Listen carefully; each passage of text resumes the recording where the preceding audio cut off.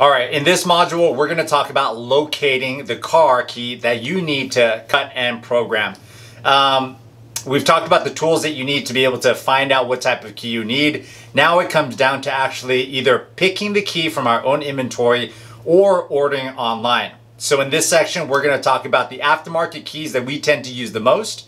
We'll also talk about the websites that we use and the partners that we have where we buy our products from. So you'll want to get familiar with these websites, the manuals that we have, and also our inventory system so you can easily pick out the key that you need and also to quote prices to our customers.